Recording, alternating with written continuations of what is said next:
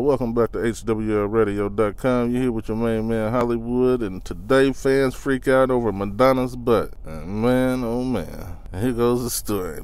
Kim Kardashian, eat your heart out. Social media was abuzz Wednesday with posts about Madonna's butt after video surfaced showing the material girl on stage with her son sporting a plumper than usual posterior. The unforgettable appearance went down on New Year's Eve at the Stonewall Inn, where Madonna performed alongside her 13-year-old pride and joy, David. But all anyone seemed to notice was her backside. Sis been doing her squats, wrote the Shade Room, one of several outlets to share the footage on social media. While Madonna did not immediately address her appearance, many speculated that she'd either gotten injections or was simply rocking some extra padding. What in the fake booty hell, a user commented. Madonna posted pictures on Instagram from the live performance but made no mention of butt implant. Man, I'm telling you, this is looking like Nicki Minaj part 2. Can't really get a clear look, but it's like her and Nicki Minaj went to the same doctor.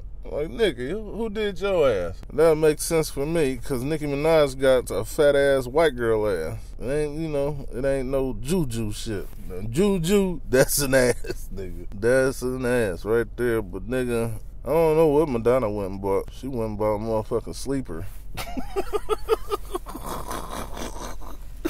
That motherfucker, I don't know, man.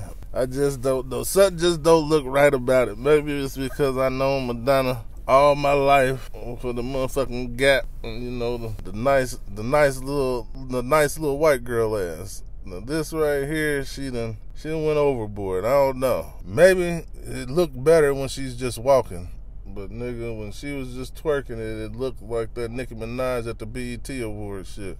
But that's going to be the show for today, so make sure you go over to HWLRADIO.com, download the radio station app, make sure you check out the sponsors page and shit. I don't know if Cardi B got her ass done, but y'all might need to go shop with her people.